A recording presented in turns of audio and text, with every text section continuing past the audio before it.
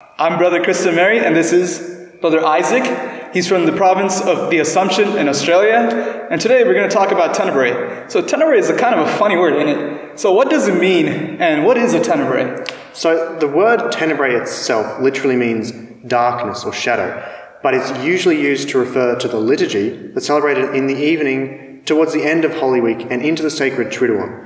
And it commemorates the various events that led up to the passion and death of Christ, particularly on Spy Wednesday, the betrayal of Judas, and then obviously the agony in the garden on Holy Thursday. So what's different from the Tenebrae and the regular recitation of our Liturgy of the Hours that we do normally? So perhaps the greatest difference or the most central point in the Tenebrae would be the Tenebrae hearse or Tenebrae triangle. And it's a big triangle set up in the middle of the church, and there's 15 candles lit on that. And throughout the liturgy, the candles are slowly, gradually extinguished, gradually darkening the church, which sort of mirrors the Easter Vigil, where it all starts from one flame, one candle, and then grows to light the entire community. In the Tenebrae, the light starts in the entire community and gradually darkens until there's just the one flame representing Christ.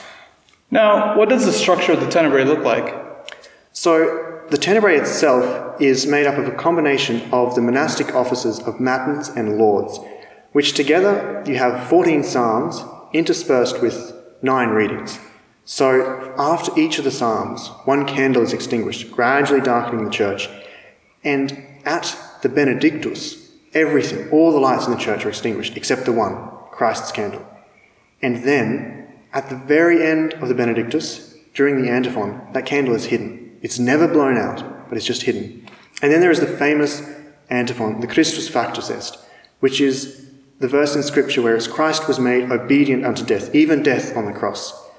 And in response to that, we all chant in a monotone, just a simple tone. We all chant Psalm 51, which is the great, "Have mercy on me, God, in your kindness." So in response to Christ's love, we ask for mercy.